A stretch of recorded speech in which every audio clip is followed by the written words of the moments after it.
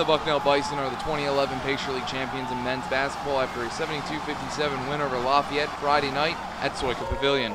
The Bison returned to the NCAA Division I tournament for the first time since 2006 and the third time as a member of the Patriot League. Bucknell has won first-round games in each of its previous appearances in 2005 and 2006. The NCAA Tournament brackets will be announced Sunday at 6 p.m. on CBS. The Patriot League's most valuable player of the tournament was Mike Muscala of Bucknell. He led all scorers with 18 points, making 7 of 9 shots in the championship game. Muscala became the first player to earn both Patriot League Player of the Year and Tournament MVP honors in the same season since 2007. Here's Coach Dave Paulson of Bucknell after the game.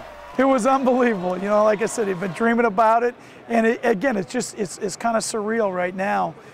It'll sink in here in the next few hours.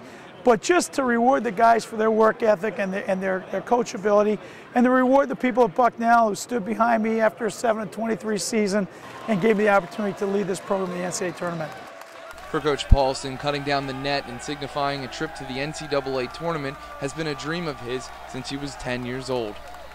Well, you know, I was 10 years old and I watched Notre Dame beat UCLA, break their 88-game winning streak, and there aren't too many TV stations at that point. But they went in and they were in the locker room and you saw Digger Phelps on the board and you got into his huddle and I'm like, that's it, I want to be a Division I basketball coach. And it's been a long journey. It's so rewarding, especially where we came from with 7-23 just 2 years ago. The guys have bought in, they've worked so hard, and they take a team to the big dance. It's hard to even describe. And they will be a dangerous team just like that one in 2005 and 2006, which won first-round games. With players like Mike Muscala and Bison Johnson, just to name a few, this Bison team has plenty of fight to bring to the tournament. We've got tremendous balance. I think that's how you win. The guys have embraced it. It doesn't matter who scores or how many points they score.